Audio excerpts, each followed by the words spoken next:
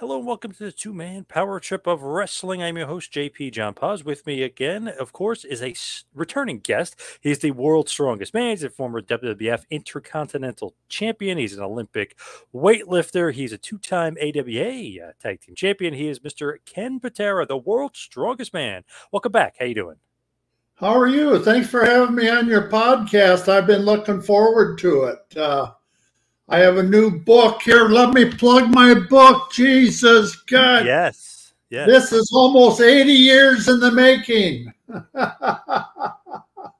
There it is. The Weight of the World, the new book by yourself, of course, and Kenny Casanova, who does many great wrestling books. What was that experience like with the book? Is you're a guy that should have a book. You know what I mean? Yeah. Well, I've had family members. I've had multiple friends and colleagues of mine for years and years. But with all your knowledge, you ought to write a book.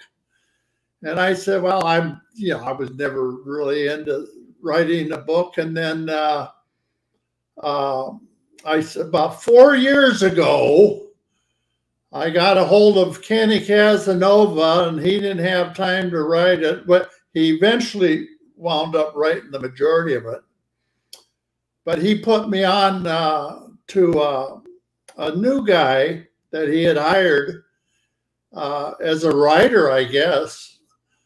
But the guy just dropped the ball. I figured it'd be about 2 years. And we started off fantastic. We gave ton of information and everything, but then he dropped the ball. He changed everything. That might be my fault because I gave him leeway to write it as a novel instead of like a wrestling book. And he put so much of his own philosophy in there, he just got carried away. And so we went back and corrected a lot of it. And so it's going to be published here within the next week or two. And it'll be for sale April Fool's Day. Ooh, perfect. Right? Yeah. Perfect for WrestleMania, too. Yeah. Well, when's WrestleMania? The first. Oh, it is. Okay. Yep. Okay. That's great though. You got the book. That's great though. You got the book because you got quite a history there. You got quite a career. Yes, I did. I can say that I enjoyed 99.9% of it too. I don't think a lot of wrestlers can say that. Ric Flair wrote the opening of the book, the foreword.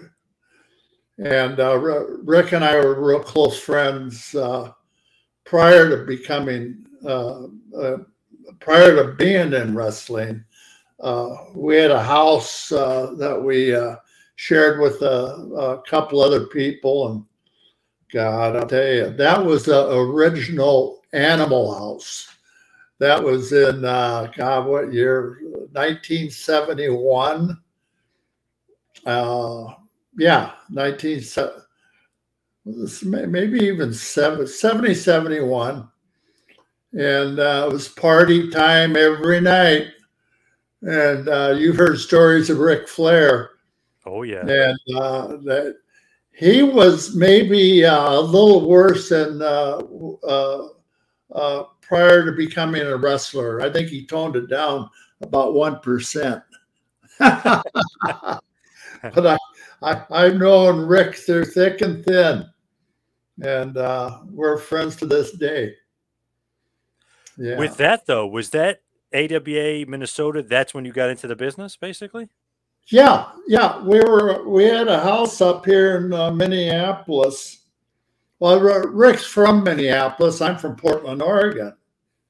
And the way I got back to Minneapolis was my brother, Jack Patera, was defensive line coach for the Minnesota Vikings at the time.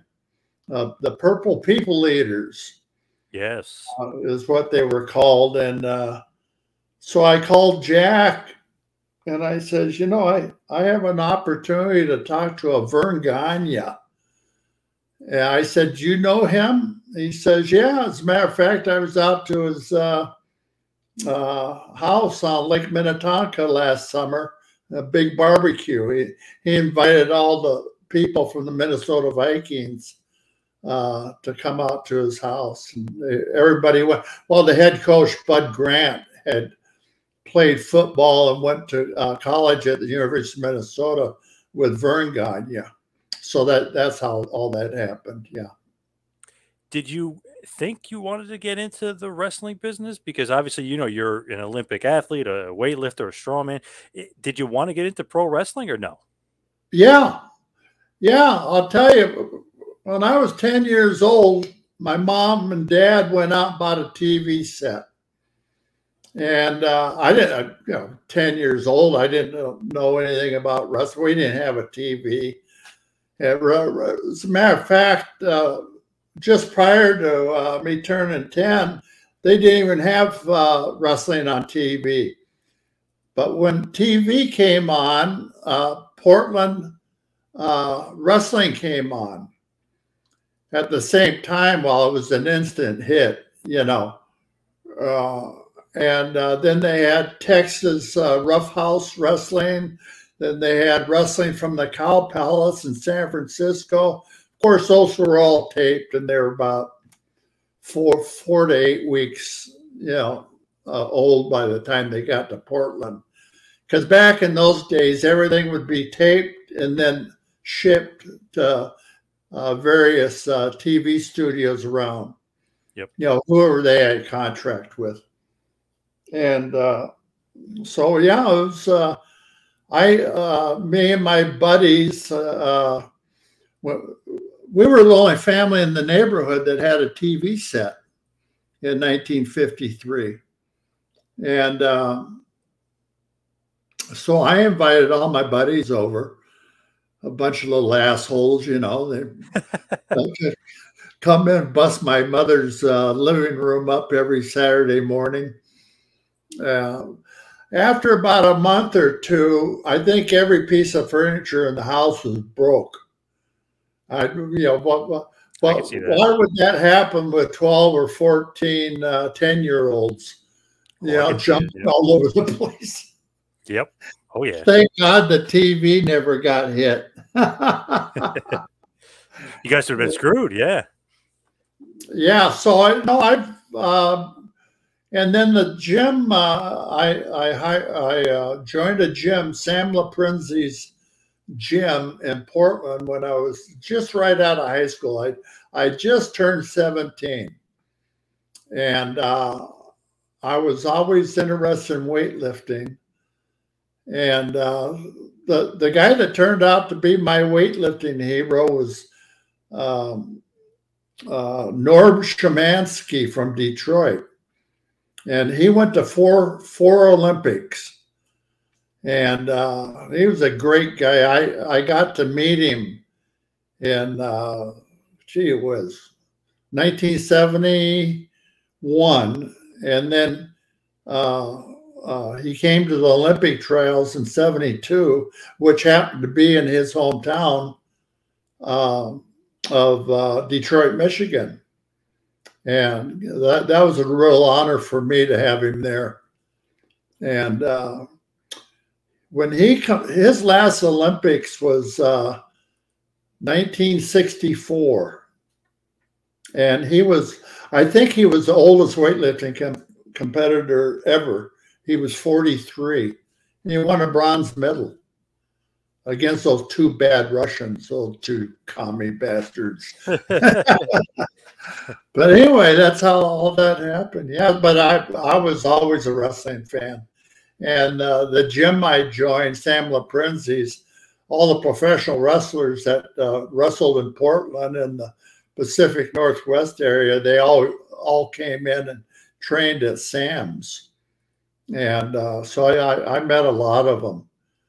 And so anyway, 1972, After the Olympic Games in Munich, Germany, I came back from Germany and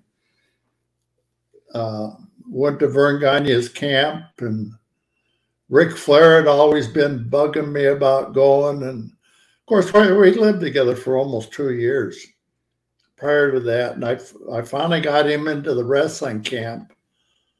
And there were 6 of us. There's Rick, myself, Khosrow Vaziri, who later turned out to be the Iron Sheik. Sheiky baby. Yeah. And a kid by the name of Bob Bruggers, who played football for the Miami Dolphins, and the high flyers, Jimmy Brunzell and Greg Gagne. So, I mean, we had a hell of a camp. Unbelievable camp. Yeah. Yeah. Basically, all Hall of Famers are future stars, in their own right, pretty much. Yeah. Yeah, true. I've been in a couple I'm in a couple Hall of Fame. Weightlifting Hall of Fame, of course. And I was the quickest to ever be inducted into that one. I think it took them 2 months after the Olympics. They sent me this great big, plaque and all the hoopla that goes along with getting inducted into the Hall of Fame. And then I was inducted, God, what was it, 7 years ago? I was inducted into the St. Louis Wrestling Hall of Fame down in St. Louis. And that's a real prestigious Hall of Fame. And I mean, nothing but top performers were in there, all the way from Lou Thez, the Funk Brothers, to Harley Race, to I'm sure Ric Flair is in that one too. But yeah, nothing but top talent. I'm going to have to pat myself on the back here. Sure. Yeah. When I won the Intercontinental belt from Pat Patterson. Now, Pat Patterson never won it. I know, right? Huh? I know, right? Bonus tournament or whatever that was. Yeah. Oh, that was a fictional tournament down in Argentina or Brazil or something. Yeah, Rio de Janeiro, Brazil. Yeah. Yeah, there you go. Yeah. So anyway, when I beat him for the Continental Championship belt, who did I beat? I didn't beat a champion. So I was the first champion of the Intercontinental belt.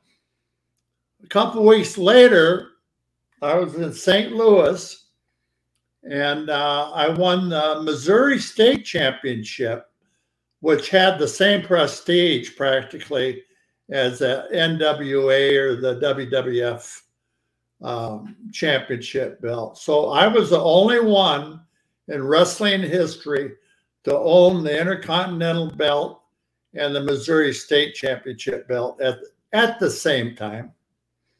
So that was, for a milestone, I think that was probably the top of my gimmicks in professional wrestling.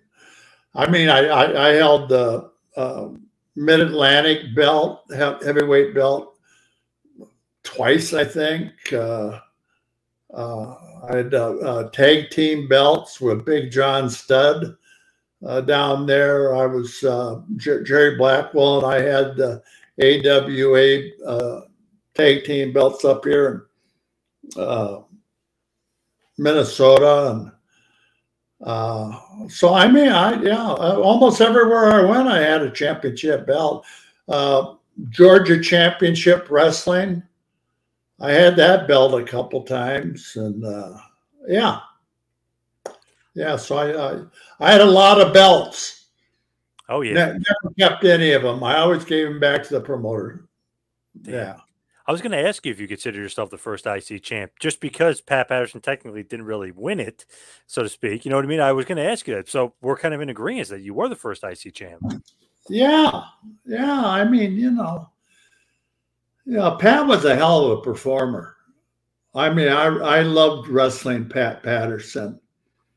And his ex-tag team partner, Ray Stevens, I wrestled Ray Stevens in Minneapolis as a rookie. My rookie year when Ric Flair and I broke into the business, I had the pleasure of wrestling Ray. And at that time, he was considered the greatest wrestler in wrestling at that time as a performer. Oh yeah, no doubt. Yeah. Oh yeah, I mean he was so God. You get in the ring, next thing you know, everything was so easy. You know, he'd put you in holds, take you out of holds, do this, do that, made you look like $1,000,000. And you get back to the locker room, I say, God, I didn't do anything. But that was Ray. He'd make you look good. That's where Flair got a lot of his style from. Yeah, right? Huh? That's where Flair got a lot of his style and some. Oh, yeah. Oh, yeah. You remember a kid by the name of Paul Pershman? Doesn't sound very familiar, no. Buddy Rose. Oh, that sounds very familiar. Yes. That's Buddy Rose. His real. Wow, never knew his real name. Wow, it's amazing. They never knew that. Yeah, Paul Pershman. He passed away a few years ago out in Portland, Oregon, out in my hometown. He met a girl out there and fell in love, and you know how the story goes, you know. Oh, so yeah. you always stay where the wife's family is because the little lady doesn't want to leave the family, of course. Yep. And but yeah, Paul Pershman is Buddy Rose. And anyway, Buddy's from Minneapolis or Bloomington, Minnesota.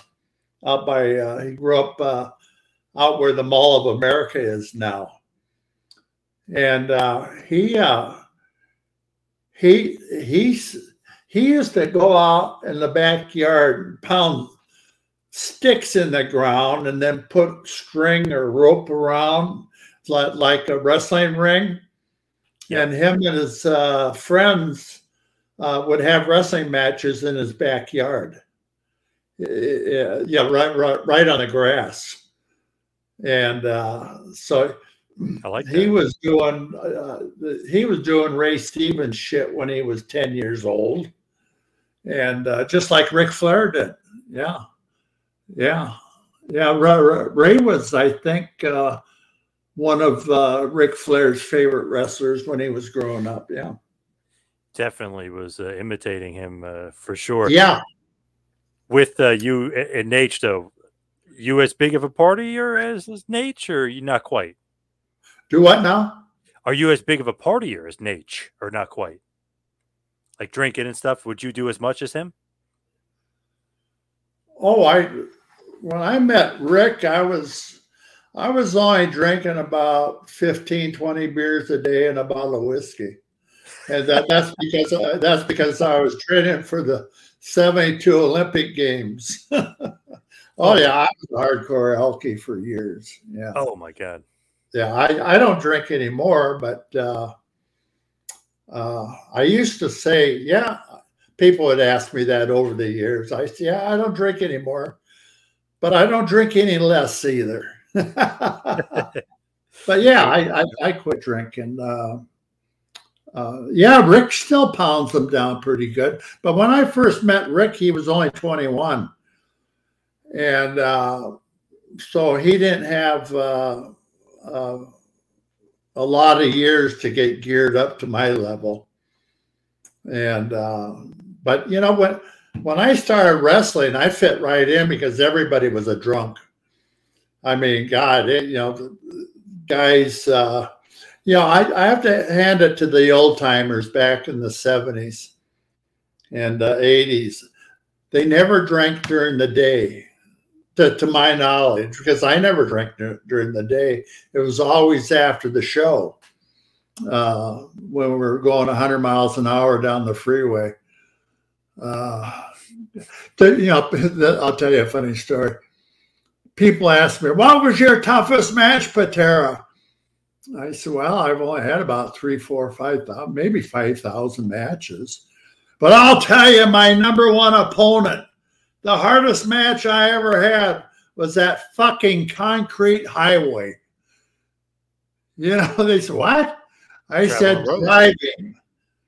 Yeah, when I started in the business, we were driving, you know, my first car, a big 1973 Oldsmobile, and four-door. I mean, that was, you know, how big cars were back in those days.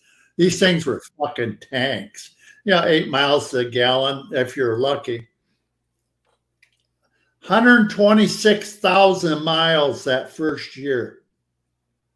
Wow. Yeah. And people said, what? I said, yeah, that's not counting the airplanes, the amount of time we were in the air. Of course, we didn't fly a lot back in those days, but we did our fair share. And so people can't get over it. You know, how much time we spend away from home. You know, shit. But luckily, that first year and a half, I was wrestling up here in Minnesota.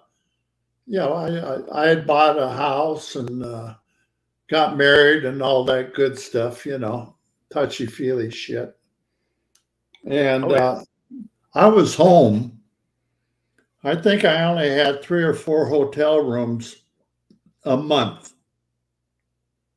So that was unusual. And then I started, you know, after AWA, I went down to Texas, worked for Fritz von Erich and Paul Bosch down in Houston, and Joe Blanchard, Tully Blanchard's father, down in San Antonio. He ran San Antonio and Corpus Christi and 4 or 5 other towns around there. But yeah. I feel like your first big break, I know AWA and World Class and everything, but really when you go to WWF in the mid 70s and you start feuding with Bruno Sammartino, that was like a huge, that's a huge thing. You're getting a WWF title shot against Bruno and you won the first time out. I think it was a DQ or something, but you know, you basically come out victor. To me, that was like the I don't know, the launchy pad, if you will, to superstardom with the Bruno feud. Maybe I'm wrong, but what do you think? Right. Well, I wrestled Bruno about 25, maybe 30 times. And, you know, 3 times in Madison Square Garden, 3 times in Boston Garden, 3 times in Pittsburgh, 3 times in Philadelphia. And so, but you start adding all that stuff up. How often I wrestled Bruno? It was about 25 times, I'm sure. Maybe more. And I had great matches with Bruno. I mean, I idolized the guy. And then I find out when I got back to New York, Bruno comes over to me and says, Ken, I followed you through college. I followed you through your whole weightlifting career, Olympic Games, Pan American Games, national championships, the world championships. Man, he was going on and on and on. He knew my whole history. I mean, wow. Yeah, he knew everything about Ken Patera. I says, Bruno, I said, you know my whole life. He said, yeah, probably pretty much. He said, I followed you for years. And he says, I really respect your athletic ability and your accomplishments, especially going to the Pan American Games and the World Championships and the Olympic Games to put the crown on. And he says, yeah, he said, we're going to have a good time here in the WWF. And we did. We really did. Yeah. It's amazing. One of the all-time greats is following your career. Obviously, your Olympic career and stuff, but that's pretty cool because he's known as, at that point, the god of the WWF. I mean, he was the king. Yeah, he was. He sold out Madison Square Garden, I don't even know, 150 times. And that was over years, years and years, 100, because we only wrestle in Madison Square Garden once a month. And so, I mean, he took on all comers. He wrestled everybody. He started off beating Buddy Rogers. Yeah, Nature Boy Buddy Rogers, and that's where Ric Flair picked up his gimmick name, Nature Boy Ric Flair, Nature Boy Buddy Rogers. Yep. Very flamboyant, and I never wrestled Buddy, but he had a feud going with Jimmy Snuka down in the Mid-Atlantic territory when I was shooting with Johnny Valentine. And so I was around Buddy Rogers quite a bit. As a matter of fact, when he came down to Charlotte, Crockett Promotions in the Mid-Atlantic area is what it was referred to back in those days. But Buddy bought a house about 3 blocks from me. And I was talking to him. I said, I said, why would you buy a house here? And he said, well, I'm moving in. And I said, well, you're going to be around. He said, oh, yeah, I'm here. I says, great. And I said, Ric Flair loves you. He said, that's why and that's when Rick started calling himself Nature Boy Ric Flair's after Buddy had left the territory. Yeah, because you couldn't have 2 Nature Boys. No. Yeah, but that was good shit. Yeah. When you were wrestling Johnny Valentine, was he stiff? Because everyone says how stiff Johnny Valentine was. He wasn't as stiff as me. I'd hit him back, and he says, God damn it, Patera, lay it in. I said, Wahoo McDaniel told me to lay it in. I just did. No, harder, harder. I said, holy smokes. Wow, tough guy. Johnny wasn't no spring chicken. Then he was about 40, and I was only a couple of years out of the Olympic Games. I was a big, strong, motherfucker. Yeah. But most, and when I worked with Wahoo was the same way. Lay it in, Patera, lay it in. I fucking beat him. And I'll tell you a funny story about Wahoo McDaniel. When I was 16 years old, my brother had just got drafted to the Dallas Cowboys. He was playing middle linebacker for him. So the powers to be that owned the Cowboys down in Dallas, Texas, they're going to come to an area that's a lot cooler. So they come up to McMinnville, Oregon, I think it was, and not too far from Portland. And so they were training up there. And this is my brother's rookie year with the Cowboys. So I went out there to the training camp with some friends of mine, and it was 105. Then the next day it was 104. The next day it was 106. And I talked to my brother in the locker room after every practice session. I said, Jack, I said, why did you guys come up here to Oregon? Well, the management thought that it'd be cooler and maybe even raining a little bit. I said, we're in the middle of a drought. There's no rain. Right. Yeah, it wouldn't be. Yeah. Yeah. Well, they were there for 10 or 12 days, and they were supposed to be there like 3 or 4 weeks. Well, after about 10 or 12 days, they packed up and went back to Texas because it was hotter in Portland than it was in Texas. Wow, crazy. Oh, man. But anyway, Wahoo had just got drafted out of Oklahoma, University of Oklahoma.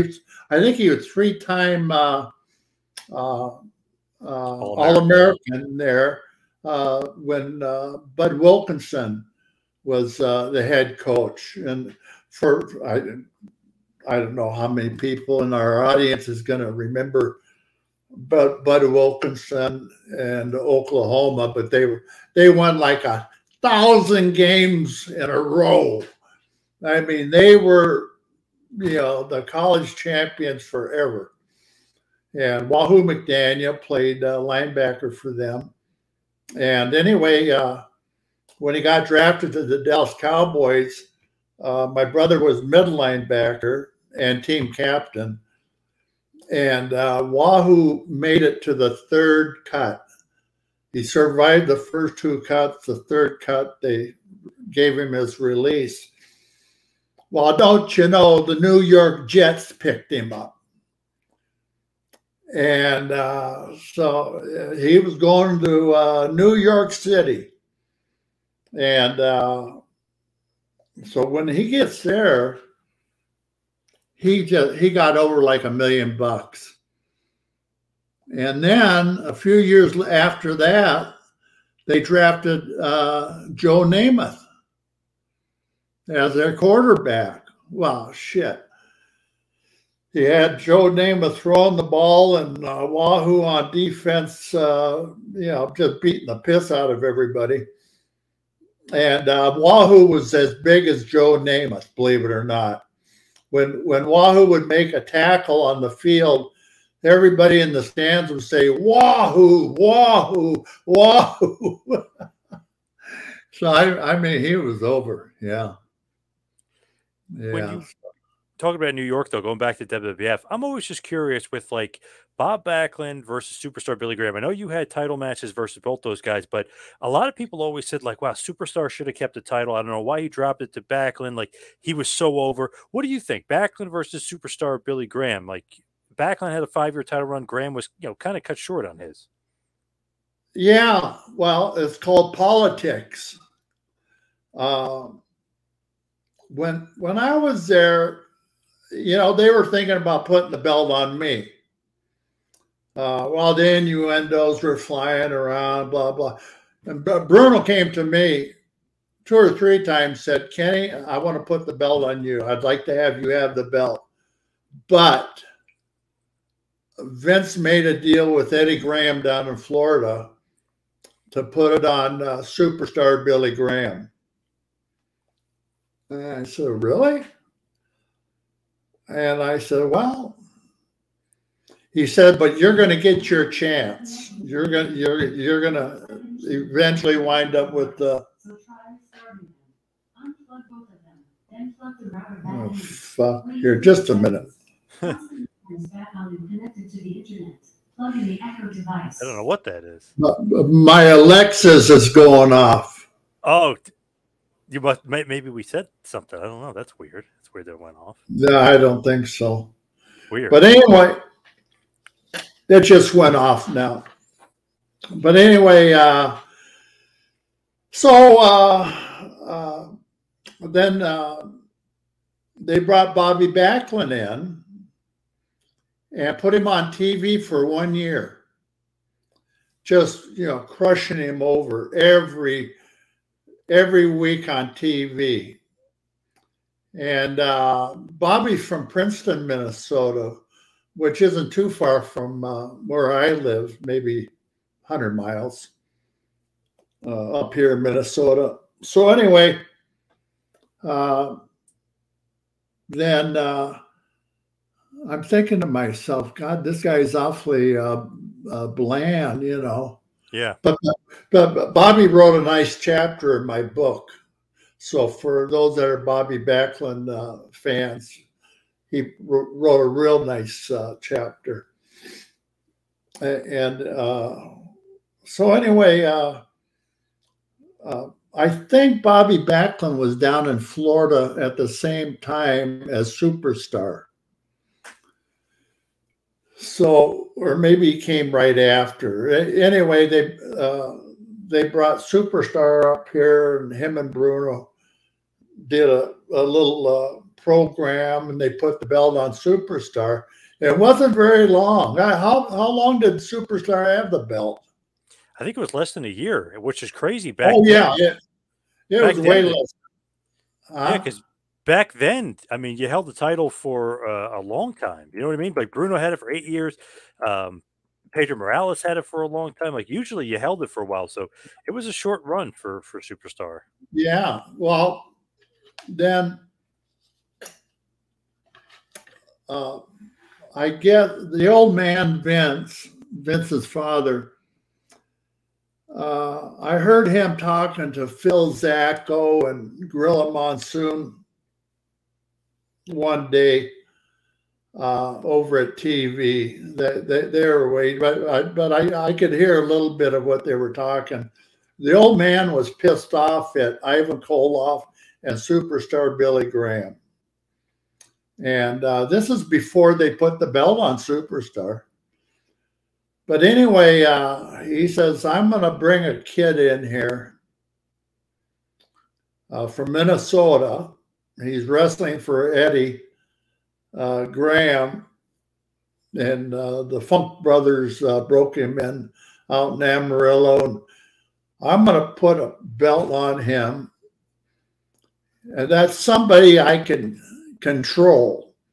I can't control all these supreme egomaniacs that get that fucking belt. And he had mentioned Ivan Koloff and Superstar. He was upset because those guys would always hold him up for more money.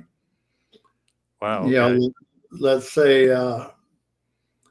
they made 5,000 wrestling in the Madison Square Garden. Well, then they'd come back and want 7,500. And, you know, shit like that. I never did that to any promoter. Never. Unless I really got fucked. Right. Of course. Which, you know, some promoters were so shady. I'm not going to mention their names. But anyway, so that's how that came about. Superstar had a very short run for WWF champion. Yeah, it was less than a year, lot less than a year. So then they brought, because Bobby was already in the WWF, but like I say, for 1 year to the day, 1 year, they put him on TV every week with you know, squash jobs and stuff. And so the old man thought that was going to be the way to push Bobby Backlund to the top. So when it came time for Superstar to drop the belt, it was him and Backlund. And so I can't remember. Where did Backlund beat Superstar at? You remember? I thought it was New York, but I could be wrong. I don't remember. I don't think it was New York. I think it was Pittsburgh or Boston. No, not Boston. Oh, I thought it was at MSG. Yeah, it probably was. Oh, yeah, of course. Yeah. I was thinking of Bruno and Superstar. Oh, yeah, I think Bruno and Superstar was Baltimore or something. Yeah, Baltimore. Backlund wins. Backlund definitely wins it at MSG. Yeah. Yep. Yeah, right. MSG. Sounds like the name of a beer. MSG, Madison Square Garden. So anyway, yeah. So when Backlund took the belt, you know, everybody says, the territory will die. Backlund won't draw a dime. Well, he did draw a dime, because when I wrestled him, you know, later on, I don't think I was in the WWF when Backlund beat him. God damn, everything's a little fuzzy there. But anyway, Backlund and I wound up wrestling about 20 times. As a matter of fact, in 1980, we were voted Match of the Year if you recall that, Yeah. in Wrestling Illustrated. Yep. Yeah, so and that was in Madison Square Garden. That match, we went about 30 minutes, I think, and but I had a good run with Backlund. We sold out everywhere. We sold out Pittsburgh, Washington, D.C., Baltimore, Boston. We sold out everywhere that, especially in the big arenas. Yeah, you got to give him credit. He drew pretty well. I mean, people can say what they want, but you got to give him credit. Yeah. Yeah. I think one of the, especially with me, when I had my run with Bobby, it was a long run too. Everybody felt that there's no way Backlund's going to keep that belt. Patera's going to beat the shit out of him and take the belt. That was the feeling of the fans. When he'd come out to the ring, everybody would, especially in Madison Square Garden, Philadelphia, all the fans, 20,000 people, they'd be on their feet. It's howdy doody time. It's howdy doody time. Man, God, oh man. It was funnier than shit. Yeah, because the way he'd come in, he was in such fantastic condition. The guy was like a machine. You couldn't slow him down. And he was perpetual motion all the time, just constant. And so that's he just had an air about him, not the same type as Bruno had, or Superstar, or myself, just, and the fans thought that he was very beatable, and he wasn't. The Iron Sheik ended his run. I'm going to give you some real inside wrestling here. Okay. I like that. When Bobby Backlund dropped the belt to the Iron Sheik, prior to Hulk Hogan coming back in and beating the Sheik. Yep. Well, but now Bobby told me this, so it's not out of bounds. And I think Hulk Hogan told me too. So when Backlund had held the belt for 6 years, I believe. What was it, 6 years? Just about, yeah. There's a title run where he technically loses to Inoki, but if you really look at it, it's a 5-year title run. If you don't count the Inoki win in Japan, he really held it for 5 straight years, yeah. Yeah, okay, 5 years. Vince McMahon, the old man, had passed away at this time. So I think he had. And so Junior has the run of the company now. He comes to Backlund and says, Bobby, I'm going to switch the belt, because Backlund was supposed to have it for another year or two. I'm going to switch the belt. You're not marketable anymore. I don't know what to do with you. I can't market you as a WWF champion anymore. And Backlund really took that hard. And Bobby told me. That's rough. And I says, well, shit, you're over. I mean, but why change?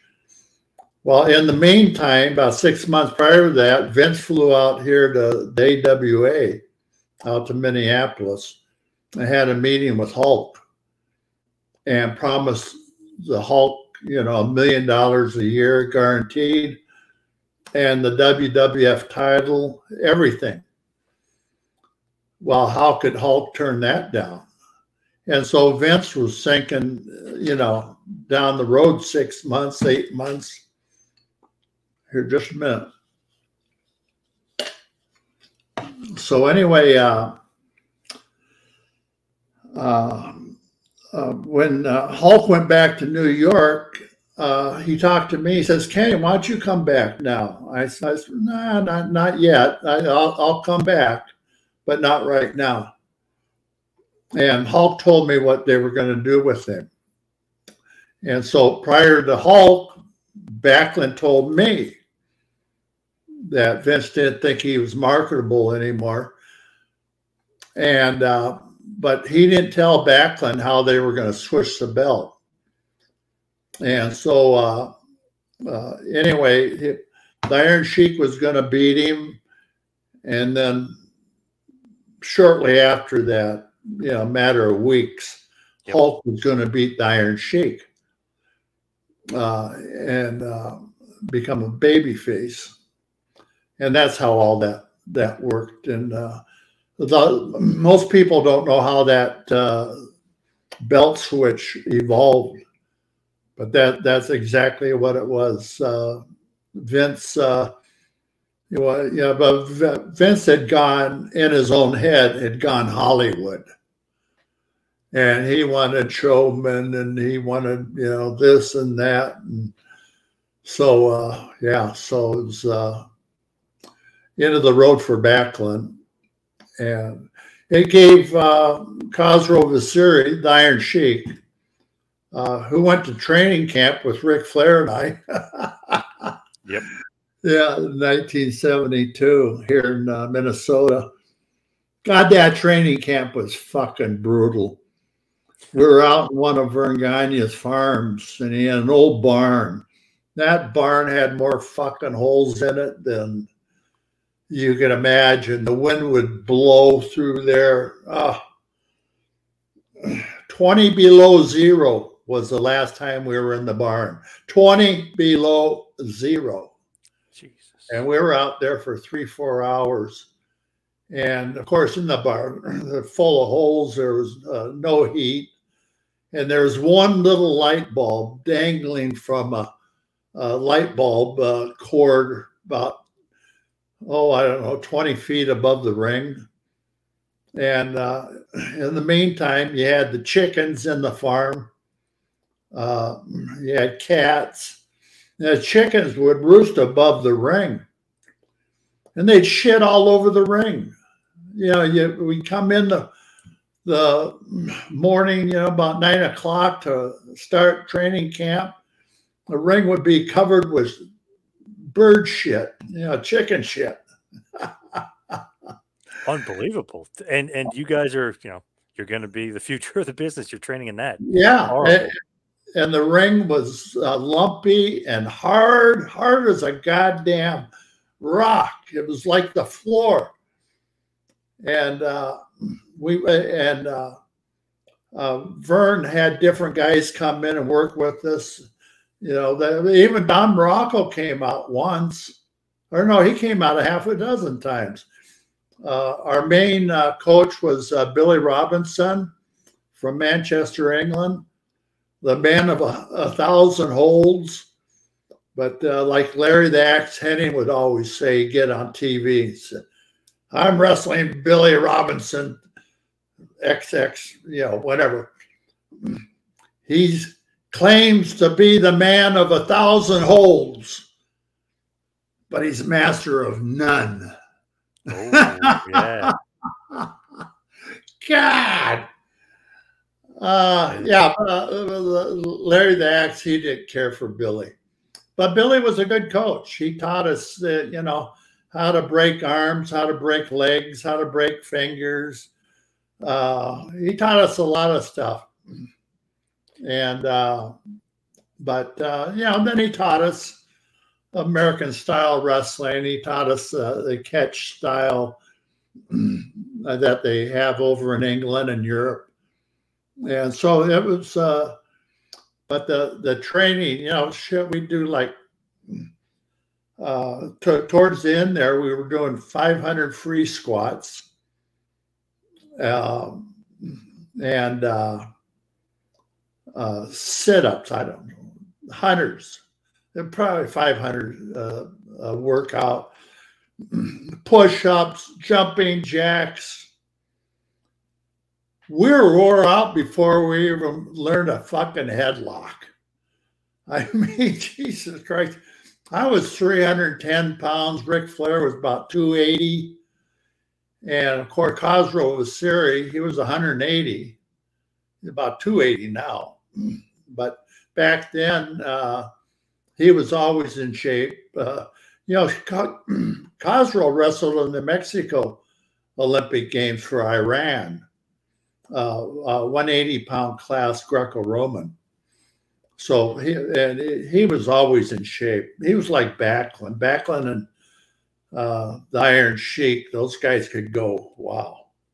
You were mentioning, obviously, Sheik wins the title, then Hogan wins the title from the Sheik. But what do you think about Hulk Hogan and that title run? Because when Hogan is champ, I mean, changes the business. I mean, it launches WWF into the stratosphere.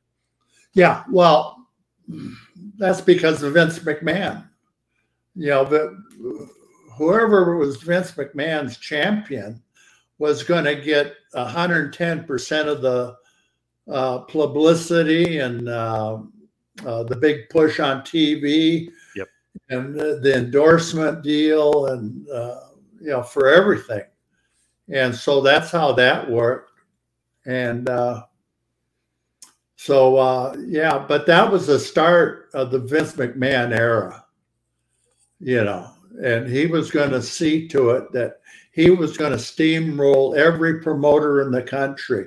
And that's when when he put the belt on Hulk Hogan, that's when he went right across the nation and put all these other promoters out of business. When he came to Minneapolis, he took Hulk. Hulk wasn't a big deal here. Well, I shouldn't say that. He was a big deal, but not like in the WWF. Oh yeah. I wrestled Hulk a lot of times here, and I probably 50, 60 times, 70 times. I probably wrestled Hulk when we were both here in the AWA, and so Vince had a vision that his champion Hulk Hogan was going to be the poster boy of professional wrestling, not just in the WWF, but everywhere. And that's what it turned out to be. Yeah, he put Crockett Promotions out of business, Atlanta, Dallas, AWA,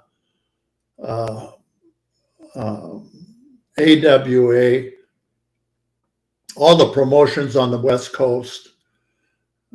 Except for Portland. I think Portland hung on. But San Francisco, LA, and people don't remember, they don't realize there were like 23 or 25 promotions at that time, all over the country. And most of them you go and make a decent living. And so when Vince set his eyes on a particular promotion, he'd go in just crush him.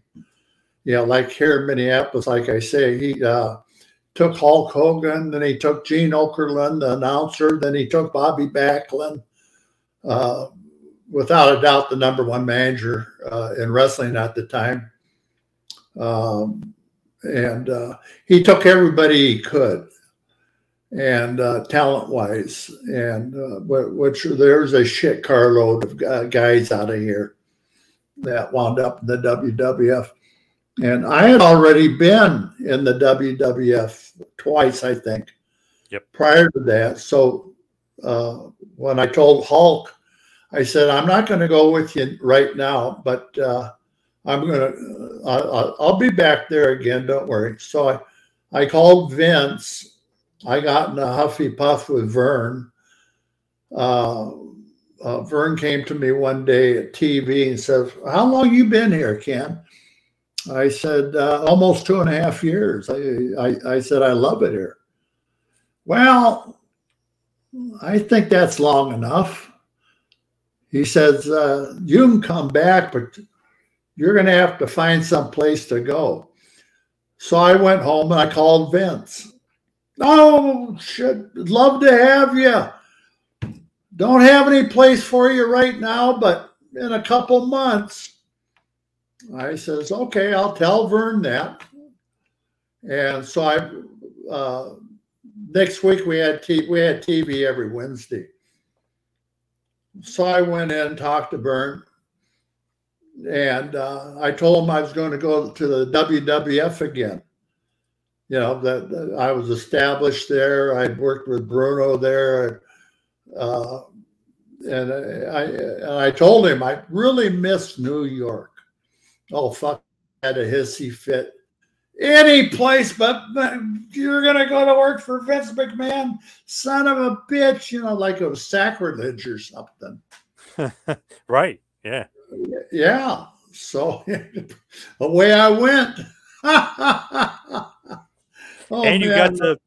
got to feud with Hogan when you got there. I mean, you had some WWF championship matches. One in New York was a big one, then a huge one in Philly, which was on the Prism Network. Yeah. I wrestled Hulk a lot, you know, all over the country. Jesus. I don't even know how I all together I probably wrestled Hulk 200 times. I'll tell you who I wrestled the most. I thought that I had wrestled Andre around 400 times. He said, no, boss, 600 times. Oh, my God. I said, really? He said, yeah. He said, all the battle royals all over the country, that was like 150. Yep. And we were always the last two in the ring. I said, yeah, no, you're right. And then all the tag teams, the 6-man tag teams, the 8-man tag teams, the individual matches. We had like 250 individual matches. And I said, your favorite subject in school was math, right? Yes. I said, that's why you remember all this stuff. Yeah. I used to... Favorite guy in the world to play cribbage with was Andre. I loved playing cribbage with him. He won about 60% of the time. I mean, we played all the time. And he was a hell of a card player. Rummy, he loved playing rummy. But cribbage was his favorite. Cribbage was my favorite too. And after about a year, I said, Andre, give me some tips. What do you mean? Give me some tips on cribbage so I can beat you more often, so we can level the playing field here. You beat me 6 out of 10 times. That's 60%. I only win 40%. We have to make it 50-50. He started laughing. He started laughing his ass off. Oh, yeah. He must have liked you, though, because he let you shave his head. I mean, not let you, but, you know, storyline-wise, shave your head. Yeah. So he must have liked you a little bit. Oh, we were good friends.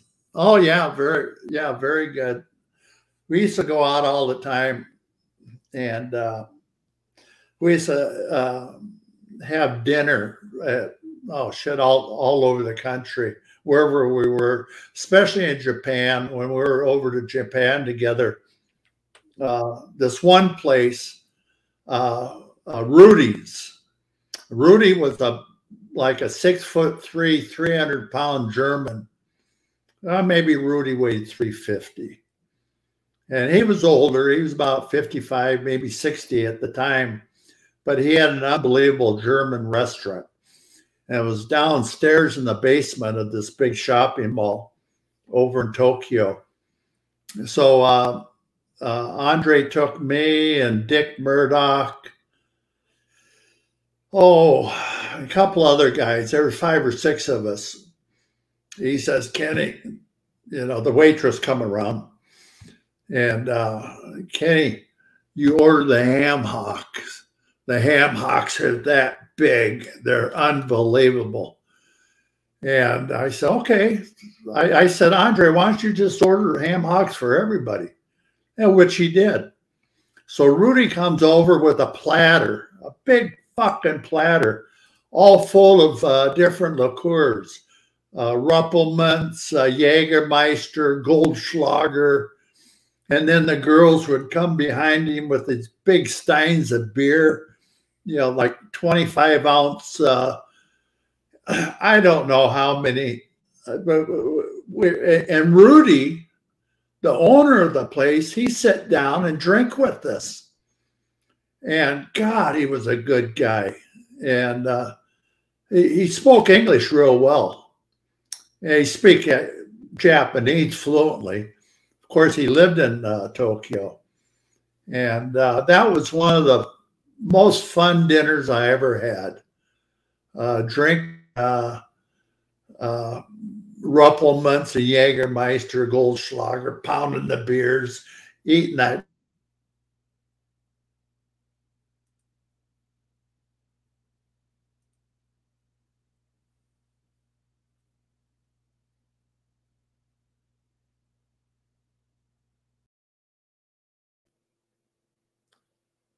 Are we? Yep, you're back. Okay. Froze for a second. Yeah, you're saying you were right in the middle of saying to be eating it, finishing up that big ham hock. Yeah, and we ate. Everybody at the table ate 2 of those damn things, and they had to be 3 pounds apiece, 3 pounds of meat. But God, they were so good. And then, of course, they gave you the mashed potatoes and the sauerkraut, and anything you wanted. But we stuck with the ham hocks that night. God, what a meal! I've had ham hocks. As a matter of fact, first time I ever had a ham hock, I was competing over in Munich, Germany for the Olympic Games. And the day I was supposed to compete, September 5th, 1972, the terrorists came over the back fence and shot up the Jewish athletes in their compound. And so anyway, that happened like 5, 6 in the morning. So then they come in at noon, I think it was, our team manager, Rudy Sablo, says, Ken, they've canceled the Olympics. No more. I said, no more Olympics? Yeah. I said, Jesus Christ, I trained 4 years for this fucking thing. And this shit, I was so pissed off. So I went down 2 floors from where I was staying. It was a high-rise condo building. I went down and started talking to some of my track and field buddies that were on the track team. And, shot putters and discus throwers, hammer throwers. So anyway, I says, hey, guys, they canceled the Olympics. Yeah, we just heard. I said, you guys want to go downtown Munich? We can catch a subways right below the Olympic Village. They said, yeah, let's jump on the subway and go downtown Munich.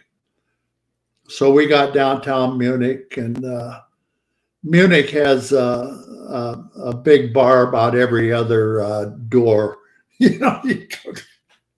Those guys could drink over there.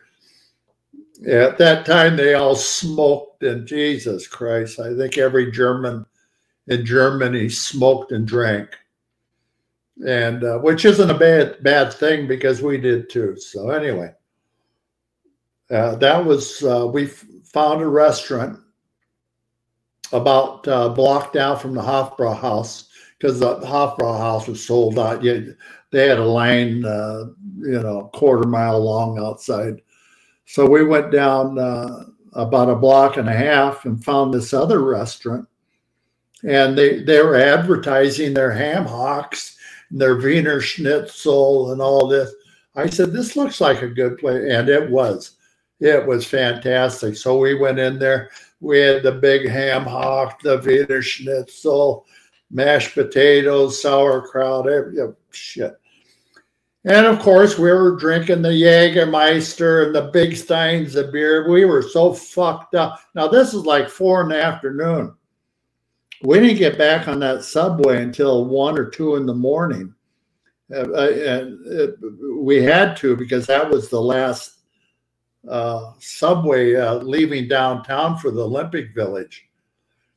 And so we made the last run. So we get back and we were shooting the shit till about 3, 4 in the morning, and finally we all went to bed. About 8 in the morning, Rudy Sablo, he comes back in my room. Kenny, you got to get up. We got to go weigh in. I said, get out of here, Rudy. I thought he's pulling a rib on me. Right. He said, no, they reinstated the games. You're on. You're competing tonight. I says, oh, fuck. Man, am I hungover? My head's pounding. And so anyway, we go over to the Olympic Training Hall and weigh in. It was almost a 2-hour bus ride over there because of the traffic. Traffic was horrible. So we get over there, we weigh in about 11 in the morning, and I look at I says, we're all super heavyweights. What the fuck we weighing in for? Right. And so anyway, one thing led to another.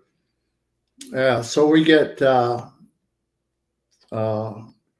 the reason why everybody weighed in, because in case of a tie, then the lighter man would win automatically. Oh, wow. I didn't realize that. Oh, okay. Makes sense. You remember Paul Anderson? 1956. No. Yeah. He was American strongman back in 56.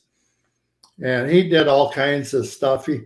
He had a show out in Las Vegas after he had turned professional, squatting 2 barrels of silver dollars. And, he'd bend horseshoes and drive nails through boards and stuff. He did all kinds of stuff. Anyway, he was from Georgia, and Georgia strongman. I got to know Paul pretty good over the years. But anyway, he tied in his event, super heavyweight. He weighed like 330, and his main competitor weighed about 350 or 360. He's a great big guy, I think from Argentina or Brazil. Anyway, Paul and him tied, and Paul won, weighing 330 pounds for being the lighter man. Wow. So Paul got the gold medal because he was the lightest. And people don't understand, they don't realize that, but it was actually a tie. So anyway, what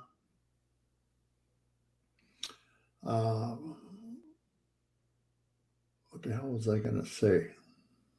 Anyway, go ahead. Ask me something. As we start to wind it down, though, we'll head towards the finish here. I mean, we can ask you a million things, but we'll head towards the finish. I know you were on Tales of the Territory. You were talking about AWA, and then obviously the time there. The time you went to jail, so you missed a part of it, the McDonald's story. So, I mean, there is some stuff, but do you cover all that in the book? Yeah, it's all in there. Yeah, I was on a podcast, I think, yesterday or a couple of days. I've been on 4 or 5 podcasts this week. Anyway, one of them, I know, it was one from Boston, I believe it was. Steve Falls. Do you know Steve?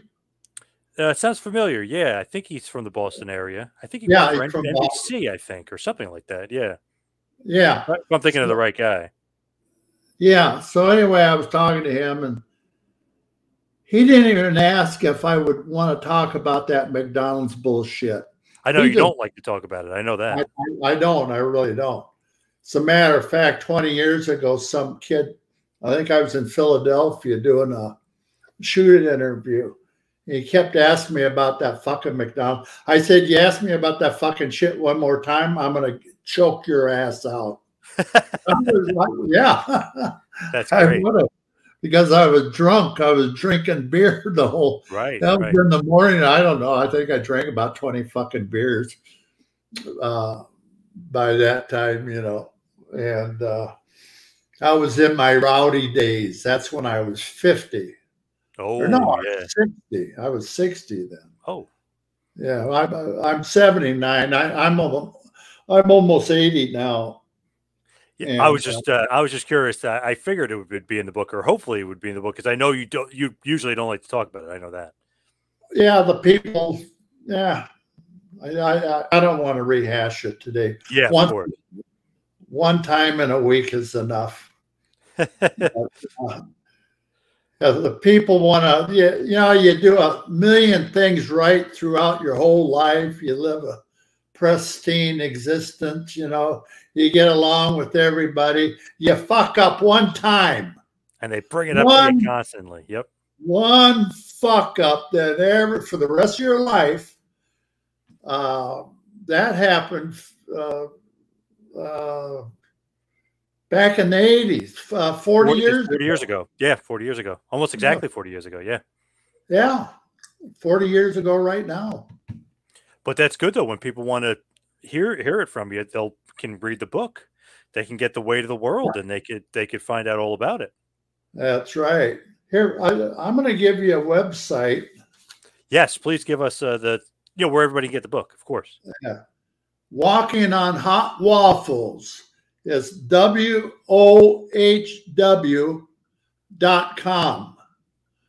That's where the bulk of the books. That was my writer, a kid by the name of Kenny Casanova. You've talked to Kenny, haven't you? Oh yeah, yeah, and Kamala's book he wrote, and Beefcake. I mean, he's a pretty good author. I mean, he's kind of not cornered the market, but he's done a great job with the wrestling books for sure. Yeah, yeah. Tito Santana. Oh yeah, Tito too. Yep. Yeah. Don't call me Chico. But if you could post that for us, I would really appreciate it. Yeah, definitely will do. Yeah, and if people want to contact me, they can go to my website, Ken Patera 43 at hotmail.com. All right, awesome. Well, yeah, I love visiting with people that are interested in what I did in my life. It wasn't just wrestling, and the weightlifting was a big part of my life, and I kind of wish after I retired from wrestling in the late '80s, I wish I had gone back and got involved in the weightlifting scene. However, after I retired from wrestling in the late '80s, in '89, I opened up a health club in St. Paul, Minnesota. And I had, God, what a time we had there. That was a money maker. That was a license to print money. I really did well there, and I had that gym open for 9 years. Nice. And then, it's like anything else, you open up a bar. How long's that bar going to stay open? 5-7 years, and gyms are the same way. I know some gyms that have lasted 20, 30 years, but in the latter years, they don't do well. Now, these big corporate gyms are a little different, but, not really. Now, people want to find a new location to go to and whatnot. And when people are younger, teenagers, young adults, they want to, train all the time. But then as they get older, they get married and have kids, and they don't go to the gym very much anymore. And that's, how my situation was. I had thousands of members, and then I had 1,000 and 800 and 600. 500 was break even. So that'll give you an indication I was making a ton of money. Right. But, I had tanning salon, sports nutrition, sports apparel, personal training. I had everything going. I mean, I had a well-oiled machine, and it was going and going. And I hated to close it, but I made sure that all the members that were still active, I made sure that I got them memberships at other locations around St. Paul. And anybody that wanted a refund, I refunded their money, which only two members asked for refunds. And so people said, no, you keep the money, So it went good. So I was up, because a lot of these gyms that close, they don't tell you. You come to work out the next afternoon, there's a fucking chain on the door, or a sign saying not a business. I didn't do that. I paid the rent for about a month and a half, 2 months. And I told everybody up front why I was closing, and it was a fun run. While it was open, but I just couldn't make it anymore on the membership that I had left.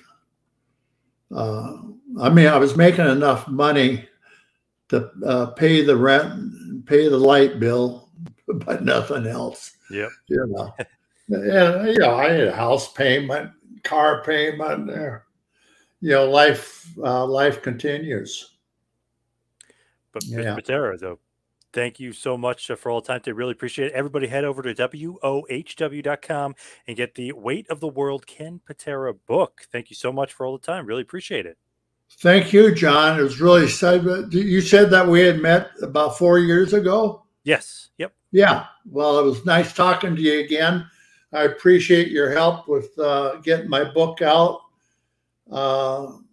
And maybe we'll do it again. Yeah, hell yeah, let's do it. Yeah. Okay, buddy. All right. Thank you so much. I appreciate it. Thank you. Bye-bye.